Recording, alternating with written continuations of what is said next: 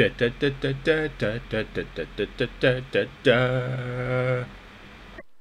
folks, welcome back to Tekkit with Trget. Now, last time I built my little house and I got everything prepared so I could survive the night. Now, I have a plan for what I want to do today, and that is get started on my farming so that I can plant some seeds and start growing crops, because I need food, otherwise I'm going to starve. As you can see, I'm down to 1.5 items on my hunger bar, which is not good. So I've made a wooden hoe, and there's plenty of time to joke about hoes later. But first I'm going to quickly stroll down here, since I can now run again. I'm going to come down here. I'm going to plant my seeds over there, and I'm quickly going to hoe this soil. And since that one's nope, they haven't gotten wet yet, so I'm going to hoe a large section of this soil, and then I'm going to try and get some seeds so I can plant lots of stuff. So that bit's wet, so I'm going to plant my flax there and my other seeds over there, and then I'm going to punch lots of. So I'm only doing the basic farming in Minecraft so far. You can do a bit more advanced with breeding and the like, but I don't actually know how to do that, so I'll find out offline how to do that, and then I'll show that to you later. Is you can make weed killer and everything like that. But for the moment, I think I've gathered enough seeds to want to come back here and plant some more. So, and then the last bit of flax I'm going to put right over here, and I'll leave that as my excuse me, and I'll leave that as my farm for the time being. So I've got a farm, I've got wood. I'm actually, as you can see, the big grey bit is now turned into a proper volcano, because I had to re-log in. And what's also happened is that I've turned mobs on, and the game is in hardcore mode now, because it's in hard difficulty. So that means hostile mobs should start spawning in dark areas, like down here.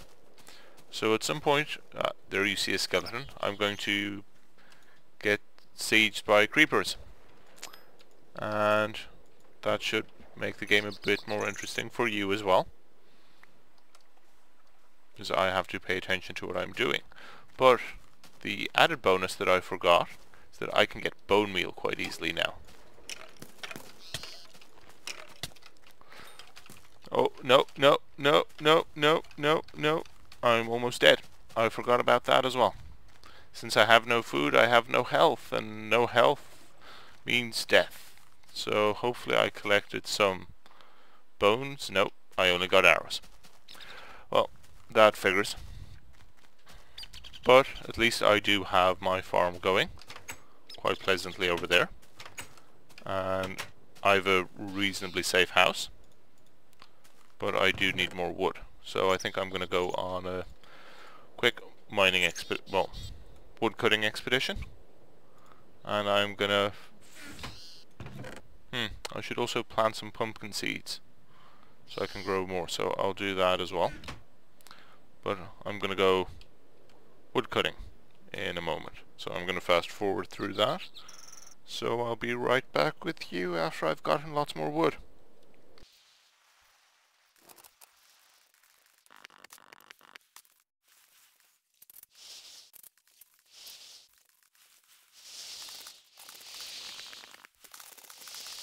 And something else that I haven't actually spoken about is that this funny tree that I avoided cutting down the first time I went through is a rubberwood tree. And so a rubberwood tree drops sticky resin, and you use that to make rubber. And rubber is used in the creation of, well, both, well, it's largely used in the creation of industrial craft machinery, which is one of the Tekkit mods that's installed on the server. So I have a bit of sticky resin and I have lots of saplings. So that's a good start to this, and I'm just going to keep cutting down some more wood in the meantime.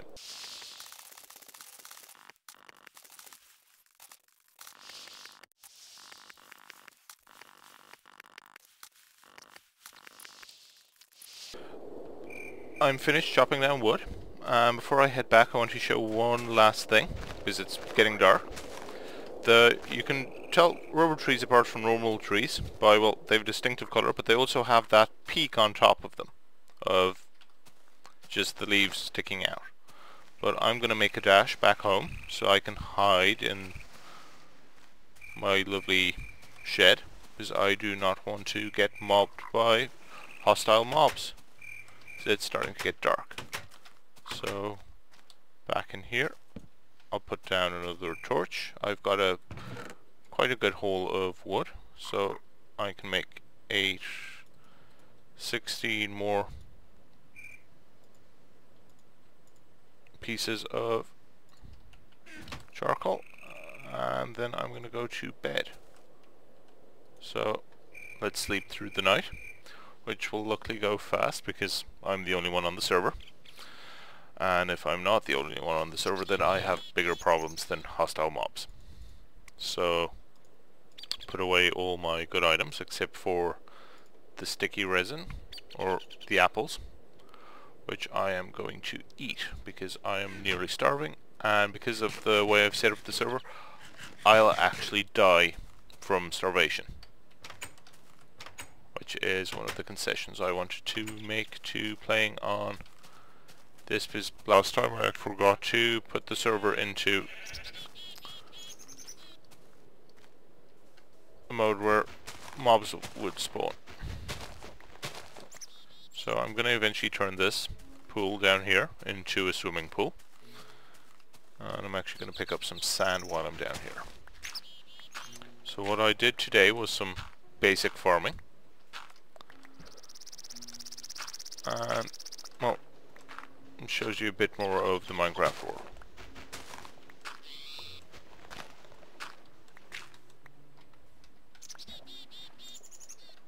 And you can see my crops are slowly growing, and soon I'll have plenty of them, and some more seeds and flax to plant.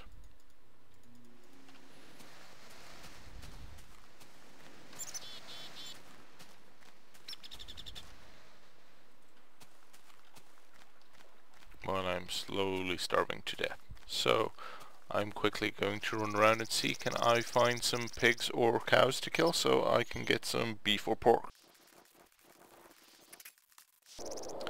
So I've managed to find some pigs, and I also found some exposed charcoal, or not charcoal, just plain coal, which I'll dig up in a second after I collect my bounty of bacon. Because once I've baconed up, I'll start healing again. Eventually. And my health should start going up now. There we go. And this exposed coal vein should prove very useful as well, since coal and charcoal are, to all intents and purposes, so far identical. Of course, there are also plenty of sheep. And as normal, I have absolutely no use for sheep, because I have all the wool I can use for the time being. So I think I'll make it back to my house once I've filled up on health, and just stash these things, and then quickly go and see can I punch some skeletons to get bone meal, because that'll help with everything I do, and I can show you some of the hostile mobs in the game for a brief moment or two before probably dying horribly. So let's see, I've put my coal away. I've my raw pork chops. I'm gonna put the wooden... Actually, I'll make another chest. So a chest is just 8 wooden planks around the edges, and that gives you a chest, and 2 of them next to each other gives you a bit more storage space. So I'll hide all my items down there. I do have 3 torches, so what time of day is it? Oh, it's almost noon, so plenty of time to go out and punch some hostile mobs. So let's head back over this way, see what's hiding down there. So, oh, there is a creeper, my arch nemesis. Now, creepers don't make any noise, except when they're about to explode, and there is 4 of them and a spider. Just my luck. So let's see, can I lure a creeper out? Oh, I've got 2 creepers and a spider. So can I get just the spider? Nope, I got just the creeper. That's fine. I can kill one single creeper on my own.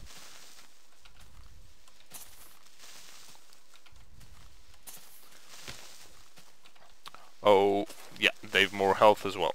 I forgot about that. So there is the spider.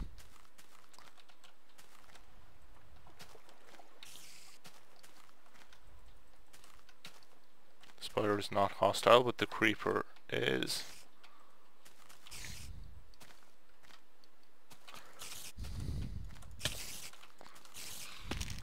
And that gives me some string, and I'm just going to flee, because I now have gunpowder, string, and a spider's eye. Not that I have use for any of those items, because I would have liked a skeleton for some bone, so I can make bone meal to help grow my stuff, but...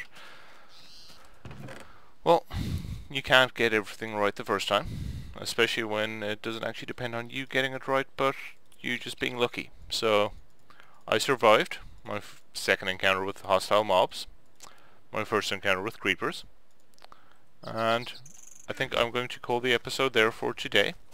I'll plant some flowers in my garden to make it look a bit nicer. But